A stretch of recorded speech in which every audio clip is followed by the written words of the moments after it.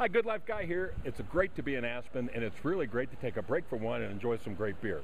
Marc Stroobandt, Master Beer Sommelier, is with me today. We just had a great lunch, Marc. Beautiful beers from Belgium. Thanks so much for being a part of the Good Life today and for being here in Aspen. Absolutely, it's my joy and pleasure to be with you guys. Aspen, Food and Wine Classic, beautiful weather, great food from Louisiana, but even better, the Belgian beers. Yeah. And Marc, you live in England, but you are from the home of the best beer in the world. Born and bred in Belgium. Only a Belgian master beer sommelier could talk about these great beers. I agree. And it's a very difficult job. I know that it's really a lot of hard work for you traveling around drinking beer. It's in one hand, it's a hard job, but being with you guys, makes it so much more fun. So what I do really as a master beer sommelier is, first of all, I had to go to school to learn how to drink beer. And I did very different courses to train about beer, taste beer. And very much what I do is travel around the world to talk about various Belgian beers, like Stella, Artois, but explain to people what the beer is, but in a fun way, and talk about the flavor of the liquid, and then obviously what you can do with food to it as well. Well, and that's the fun part about Aspen. Last year we had Chef Tim Love cooking all manner of wild game. That was a beautiful dinner. Today, a little New Orleans slant. Great job here at the Sky Hotel. John Besh did a wonderful job. And it was great as well for me to demonstrate the three Belgian beers we had with the Stella Artois, the Lefebvre, the Hugon, how they worked with all the different dishes. And I've seen a lot of happy people just chilling out near the pool, and keep drinking and enjoying these different beers. Yeah. So. Stella has grown so much in popularity in the last decade. Let's talk a little about the beer, where it's from, how it's made, and better yet, let's get a pouring demo too.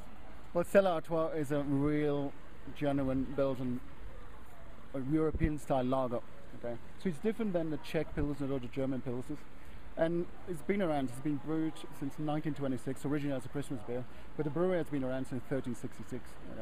But this great beer from Leuven, Belgium, we call it the beer capital in Belgium, produces this Stella Artois, and also with the pouring, every Belgian beer, different glass. Different glass. And the people make a lot of mistakes. They immediately sort of tilt the glass, but I want to have a big frothy house on top of it. Belgians like to have a lot of foam on top of the beer. So what we do is we start straight, pour the beer, and then we chill it to a 45 degree, making sure we put some nice foam on top of it. And as you know, there's a reason behind it. Well, it's not just because it looks pretty. There really is drinking to the foam provides the best example. So what we do, simple thing, anyone can do this, take a plastic spoon. What you do is you taste the foam, and I know what's coming, but most people pull their face, you go like, it's a little bitter. It's a little bitter, and also that dryness.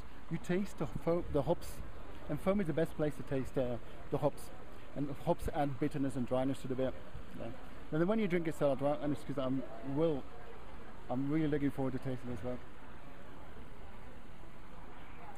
Now we have the malty sweetness and the hoppy bitter dryness. So you have that nice balance of the two, and it tastes great. It's a Belgian lager pils, which means we have a sweet, bitter, dry flavor, while the German and the Czech ones will have a reverse that tastes more hoppy bitter. And this is what a lot of people like, this balance of that malty sweetness and hoppy bitter dryness.